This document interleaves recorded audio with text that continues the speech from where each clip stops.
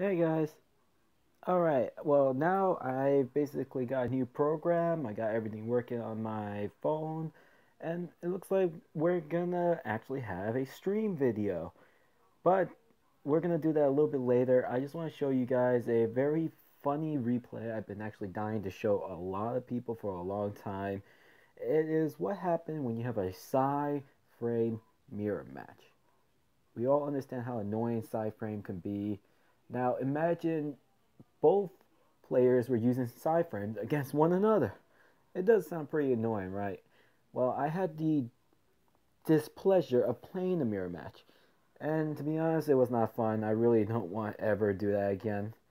So, enough small talk. Let's try and get into it. Now, this is the video. I'm gonna go play it right now. Let me just swap. All right, I'm the one in front. Now, this is a very long game. So he starts off with his CardCar D. I negate it because I knew he was playing side frame, so that gave away I'm playing side frame.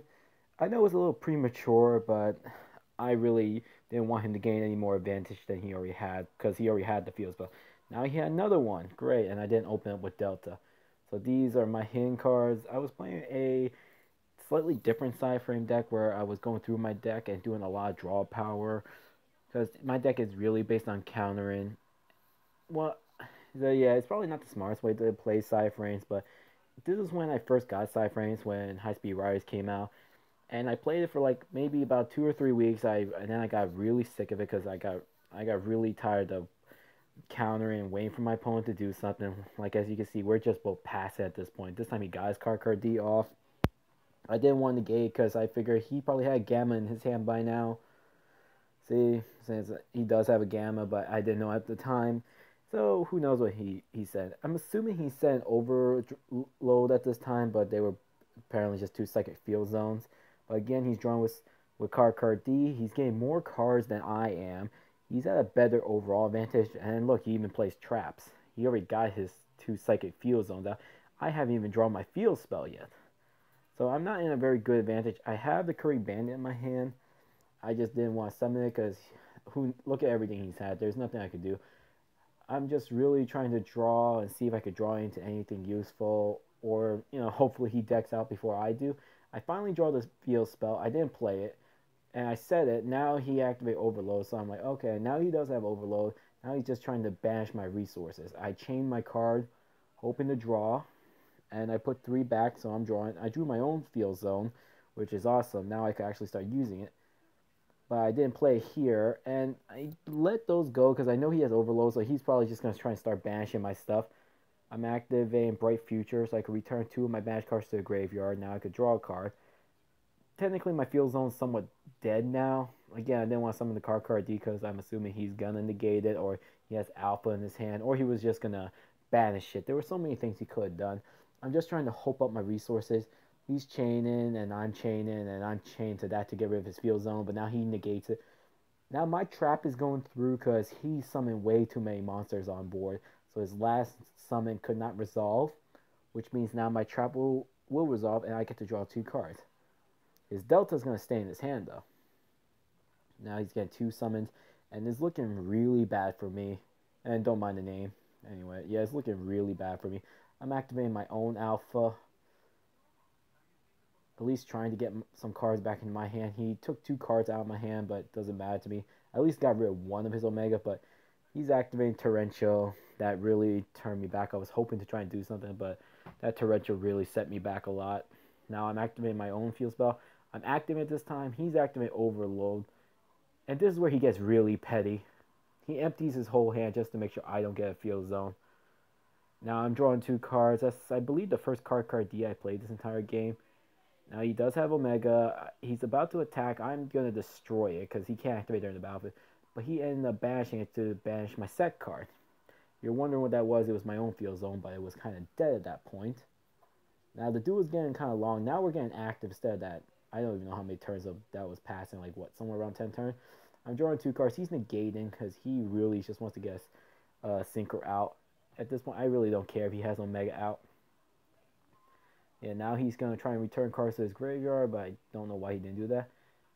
He took a card out of my hand, hoping to attack me with his Yasenju It's just Senju Kama 2, I believe that's it. Let's take a look. Yeah, it's Kama 2.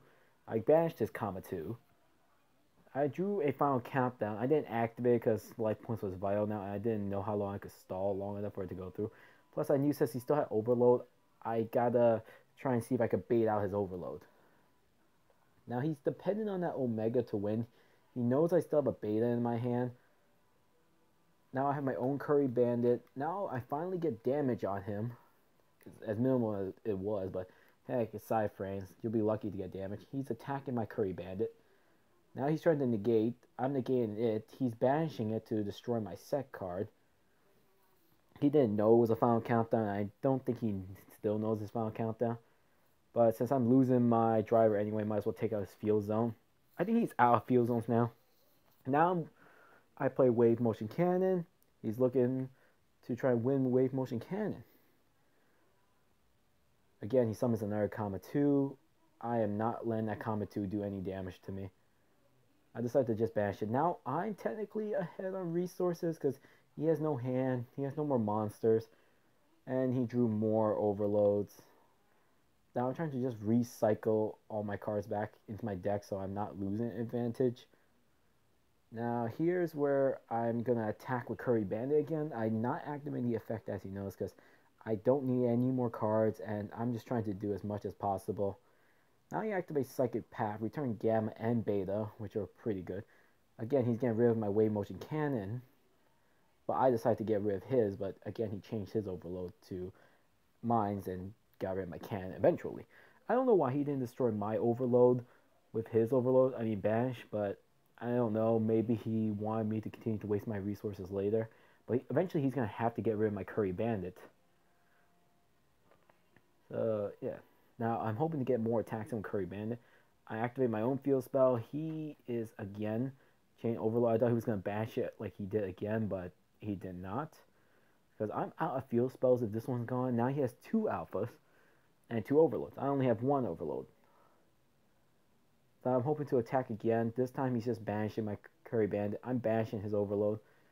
And again, he's targeting the same card that was already targeted. I don't understand why he didn't target my overload. Now I have my own monster. And I was happy. I thought I was going to take a card. But he top decked Regeki. Like, oh well, I'm at least going to take out his last overload. I couldn't believe he top decked Regeki on me. Now, this is where it gets funny. I'm attacking him with CardCar D now. I know this has been a long game and hope I wasn't bothering you guys talking throughout this entire game. He sets the Pod Duality.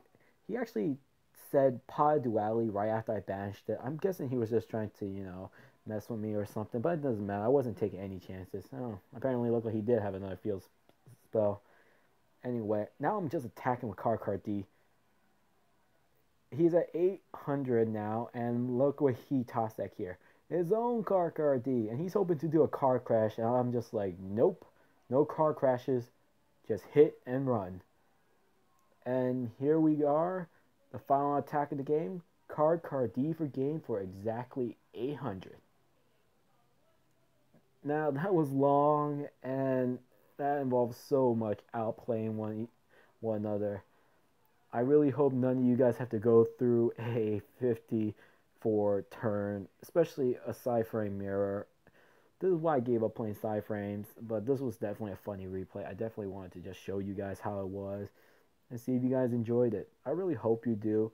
Now, since I got this working, I'm going to do this as a test video. I'm going to upload it and hope you guys like it. This is not the standard way you guys see replays from, you know, YGO Pro, but I'm doing this from my mobile phone, and I thought it's kind of cool. I got it done. So, yeah, hope you guys enjoy. I'll see you guys.